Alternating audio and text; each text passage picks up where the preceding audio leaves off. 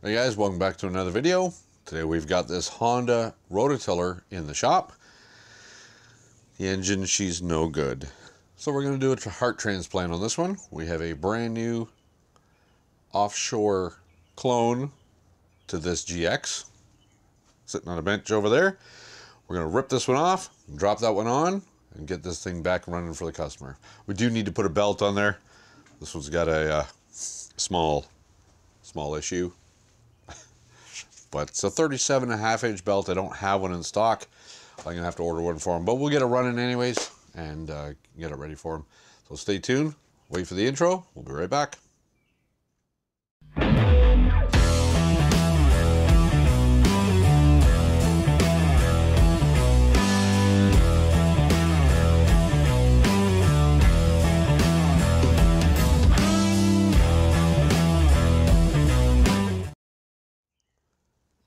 Okay, so this is a made in Japan Honda 5-horse GX140. It's got slightly different controls than what we're used to seeing now. Normally a Honda, in most cases, you're going to find a throttle lever down here, and that's what the replacement clone has got. It's got the same thing. Also, you're going to find your on-off switch here for ignition. This has just got a rubber plug in it, and the machine has a remote on-off switch up here. I'm going to see what it's going to take to convert the new engine to this style. I mean, we could just eliminate the stuff that's on here and go with the stuff that's on the replacement engine, but I'd kind of like to keep it original. If it's not going to be too much trouble, again, it's a customer's machine, so it comes down to cost too, right? So labor. If it's going to be too much time and effort, I'm just going to leave the replacement engine exactly the way it is. We'll just disable this stuff, and it'll still work fine for them. It'll be able to shut it off, and the throttle will be down here instead of up on the handles, but yeah, we'll see what rolls out of that. But let's get this the airbox off. Let's see what's underneath here as far as throttle linkage.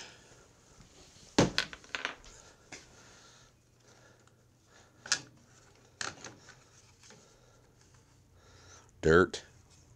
That carburetor's been eating a lot of dirt. There's no there's a gasket there, but I think it's been leaking. That's probably what took it out anyways. The carburetor's got mud in it. Well, I think that's what's happened. It's ingested enough dirt to lower the compression. I did put a compression gauge in this thing, and it's got about 40 pounds, so it's not quite a lot. And it blows smoke bad. Like bad. Seriously bad. But we're not the scope of this video is not to determine what was wrong with this engine. We know what's bad, so we're just going to change it. But yeah, so the throttle kind of looks almost like a standard setup with your governor lever and everything. Might be more effort than what it's worth. Maybe. But I'm going to take it off this engine anyways.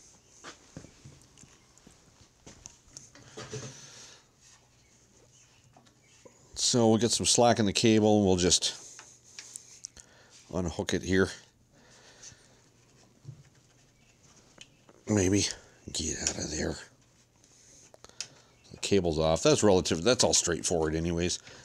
The cable's disconnected from its bracket tray.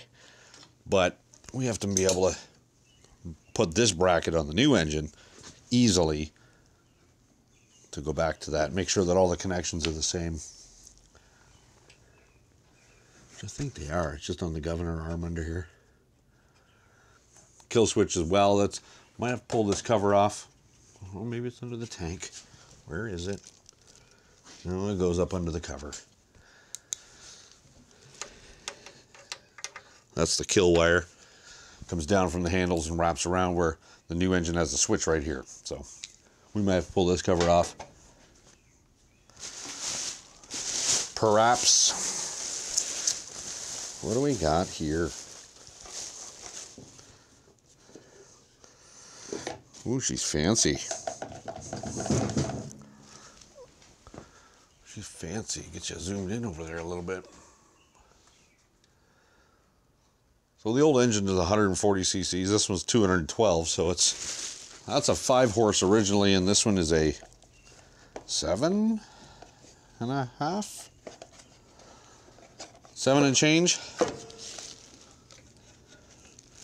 Breather tubes and stuff everywhere. I guess this is a vapor line for emissions.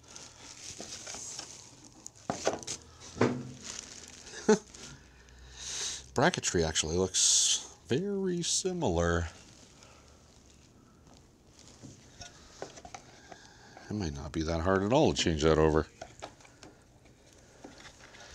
Where's this hose going now? I have to get it off the tank. Pair of pliers.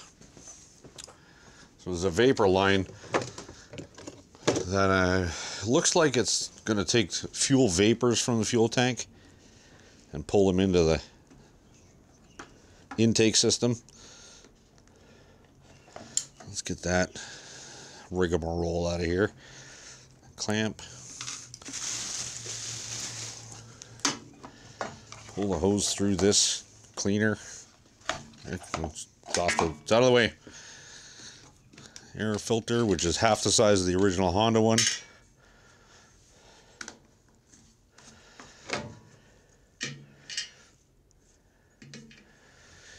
And what do we got on this?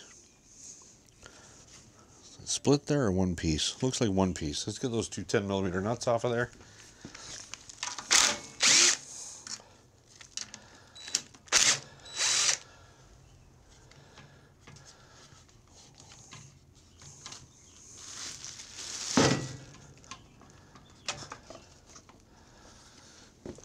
And, oh, there was a breather to the air, to the valve cover. There we go. Well, that air cleaner's off. So there's a bolt here and a bolt there, which is the same as the other one. I'm just checking out the governor linkages, kind of comparing them. See if the springs are roughly the same length. I think we might get away with it. Oh, that's stiff enough. There we go.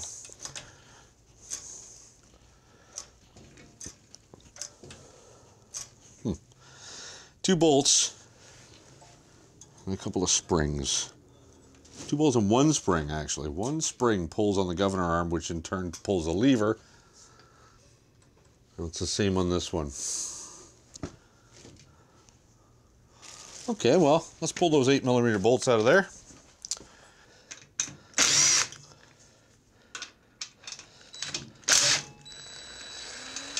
Now, like I was saying, like we could just bolt this on and run it. But if I can, I want to try and preserve the original controls.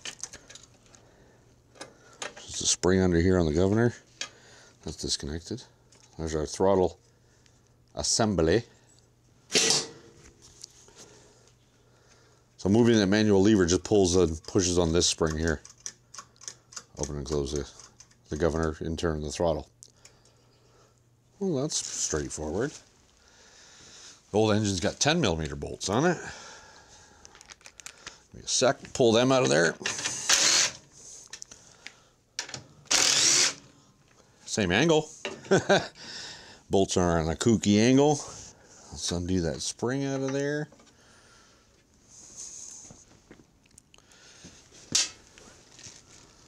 It's dirty.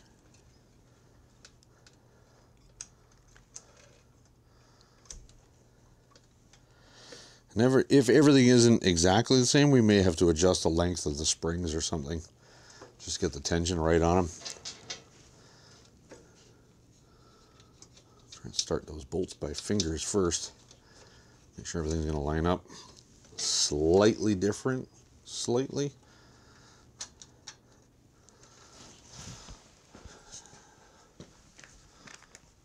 Switching between 8 and 10mm here. All over the place.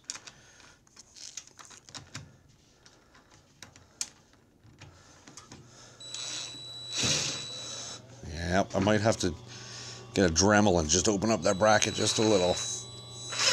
Nope, she threaded.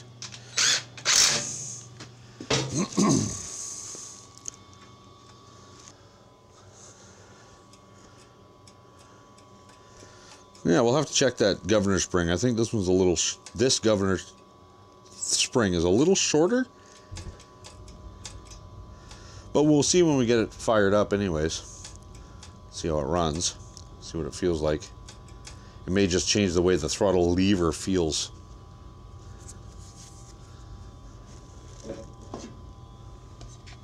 Looks like everything else is pretty much the same. We have to leave this off anyways to we'll have to leave it off or get it off, back off to hook up the throttle cable, but I want to make sure that this old throttle bracket doesn't interfere with the new air cleaner assembly. There's a boss on the top where the cable hooks up. No, actually it looks like it's going to fit perfectly. Okay, well, we'll go with that.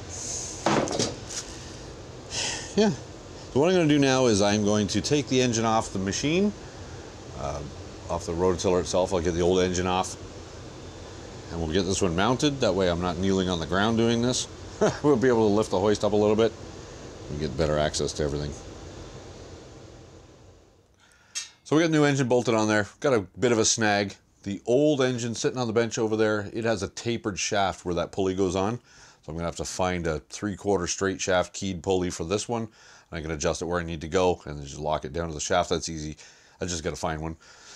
They're commonly available everywhere.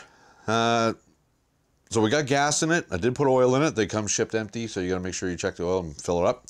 We've got the gas in there from the old machine. I temporarily threw this air cleaner assembly on there because it's easier than the other one with its hose and all that stuff. But I want to fire this thing up and see what happens. So it's been sitting here a little bit. The carb bowl should be full. So we're gonna, let's turn the switch on, which I'm gonna try and relocate this switch because the machine has one up here, but I'll try and relocate this one up there. I just want to get it running, see what happens. Got fuel, she's on. Fuel valve is on. Give her some choke. Let's see what happens. See how many pulls it takes. Brand new engine. I'm going to say 1 pull.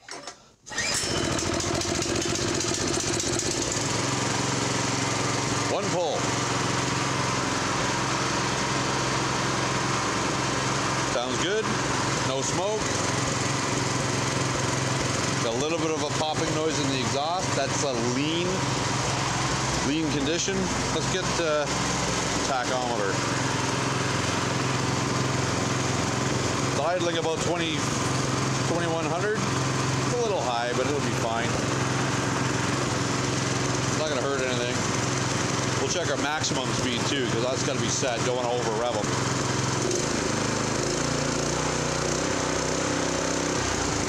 Well, that was 3800 and it wasn't all the way open yet, so there's an adjustment screw under here that sets your maximum throttle. When you pull that lever, this moves. You're gonna tighten that screw in a little. Just restricts how far the throttle can go. What do we got now?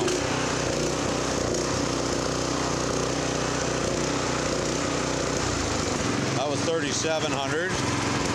I'm gonna aim for 3550 or 3600.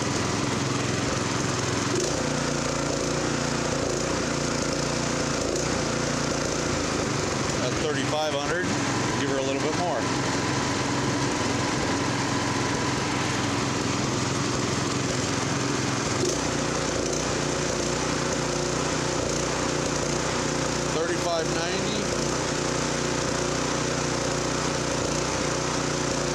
3600. That's perfect.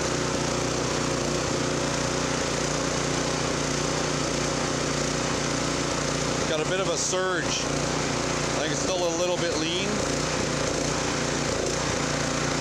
Got a governor hunting a little bit, so I might fix that. Runs good though. Does run good. I think what I'm going to do is I'm going to pull that pilot jet out of there, and I'm going to put a tiny little drill bit through it and open it up a little. See what happens with that. That usually will fix them up. So let me get the air cleaner back off, and I'll pull that jet out and I'll show you guys, and I'll twist a little drill bit through there and see if that straightens it out a little bit. If my phone ever stops.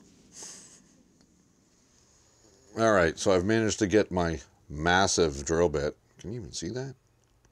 Yeah. through that little tiny hole.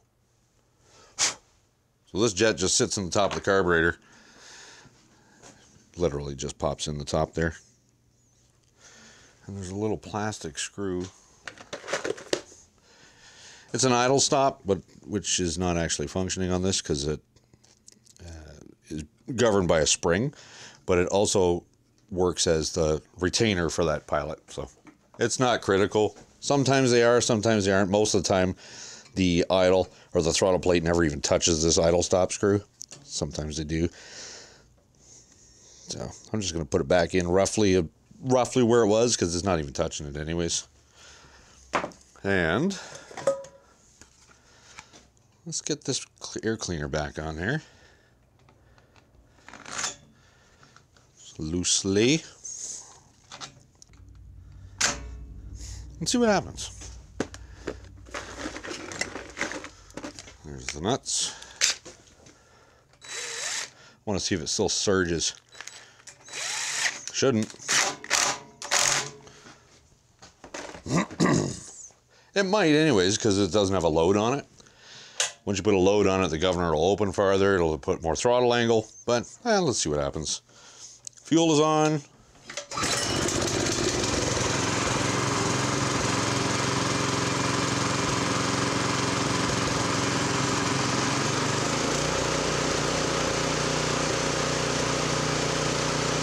That's a lot smoother. Doesn't do the hunt anymore. Check the tack. 3600 right on the money. There we go.